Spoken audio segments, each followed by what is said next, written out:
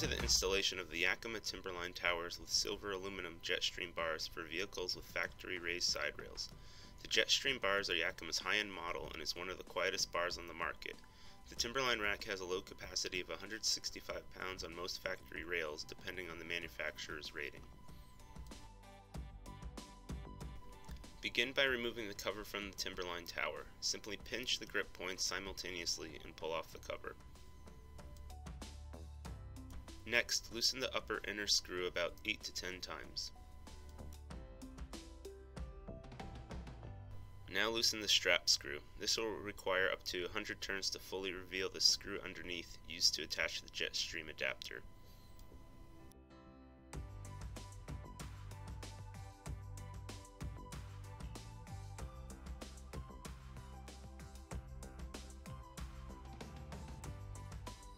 With the strap loose, attach the seat from the JetStream kit. Put one side in at an angle and snap the other side into place. You should hear an audible click. Line up the thread on the JetStream adapter to the screw and hold it in place with your finger. Turn the tower around and thread the screw underneath completely until the handle on the wrench clicks multiple times in a row. The metal adapter should line up evenly with the ends on the seat. Next, remove the bottom rubber strip from the JetStream bar completely. Once all 4 towers are set up, slide them onto the bottom slot of the JetStream bars. The rubber can sometimes get caught on the end of the bar, simply push it in as you slide the tower on. Now you are ready to attach the bars to the roof. Start by centering the tower on the raised rail and using the hash mark in the middle of the towers as a reference point. Then make sure the bars are even on both sides.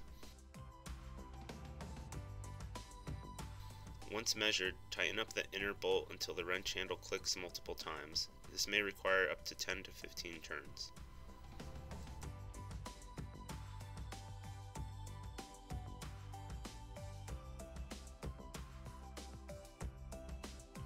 With the towers now properly set, take them off the rails and reinsert the rubber strip. Push the strip into the slot from one end to the other. When you reach the other end, measure out the proper amount and cut off the excess.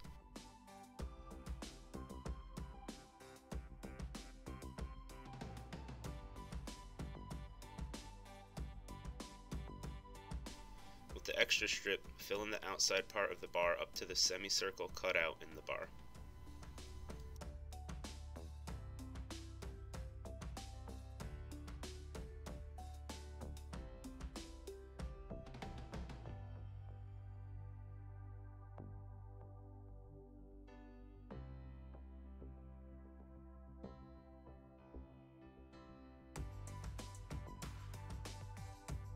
Install the end cap into the bar.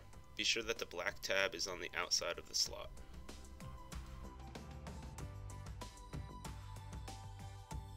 With everything now put together, place the bars back on the roof and take the metal strap and wrap it under the rail and place the silver tabs into the bottom notch of the tower.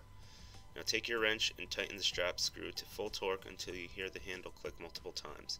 Be warned, this could take up to 100 turns and the use of both hands. It gets tiring. To place the cover back on, line up the pegs on the cover with the holes on the tower and slide into place. Additional lock cores may be purchased to lock the covers to the towers as well. With the front bar installed, repeat the same steps to attach the rear bar. Be sure to measure an equal distance on both sides so that the bars are parallel to each other. Thanks for watching the installation of the Yakima TimberLine Towers with steel core bars. If you have any further questions, visit us at rackwarehouse.com or call us at 800-272-5362. And always remember, we fit your lifestyle.